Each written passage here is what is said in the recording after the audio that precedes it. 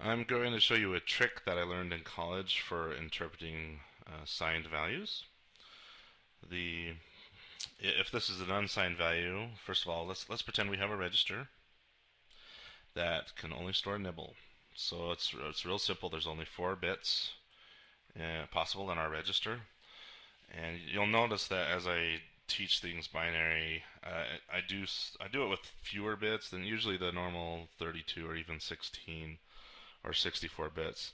The concepts are the same no matter how many bits you have. It's just a matter of applying the concept to more bits. It doesn't really matter. So I like to teach with as few bits as possible, simply so it's easy for me to teach, and it's also easier for you to digest. But the concepts are still the same no matter how many bits there are.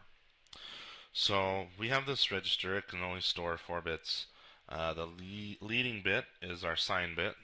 That is, if we're interpreting this as signed.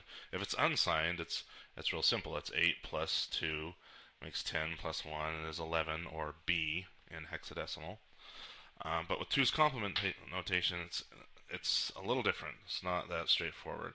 The naive approach, which is not the correct approach, is to say, well, this bit is turned on, thus this value is negative, and then I'll interpret the rest of the bits as a normal unsigned value. So, 2 plus 1 would be 3, so you may think that this represents -3, but it turns out that such is not the case. The reason we use 2's complement notation is because it's a little more optimal. It gives us an extra value, and you'll see that as you work out the RESL.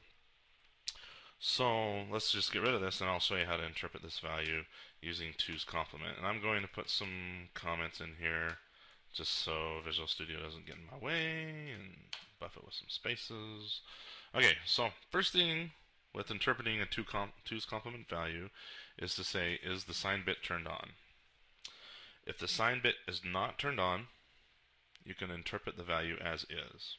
That is, say instead of having a 1 here, it's a 0, meaning this value, the entire value, is positive. Well, in that case, you just interpret it as 2 plus 1 is 3. But that's not what we had. We had a 1 here, meaning the value is negative. So we must use a 2's complement trick. And the trick is you take the rest of the bits, not including the sign bit, and you first invert them. So a 0 inverted would be a 1, and 1 inverted would be 0, and the next one will be a 0 as well. And then you add 1 to it, much like you do in elementary school math. I've set this up so I have 1, 0, 0 plus 1. And remember, it's binary. It's not decimal. So we only can have 2 digits. So 0 plus 1 is 1. 0 plus nothing is 0. And 1 plus nothing is 1. Well, what is this value? At that point, here's the result, and we can interpret it as a normal positive binary value. And this value is 4 plus 1, which is 5. And remember that the whole reason we did all this is because this bit was turned on. So that will make this a -5. So this here is equivalent to -5 in decimal. So let me just write out the instructions real simple. If the sign bit is not set, interpret the bits as is. Otherwise, I'm going to indent this a little bit like a code block. Otherwise,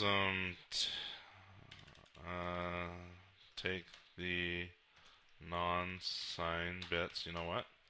Let's just say invert the non-sign bits. Add 1. Convert to decimal. And add negative sign. So if the sign bit is not set, just interpret it. Otherwise, invert all the non-sign bits, that is, everything not including the sign bit here, the most significant bit. Add 1, and then convert it to decimal and drop the negative sign out in front of it.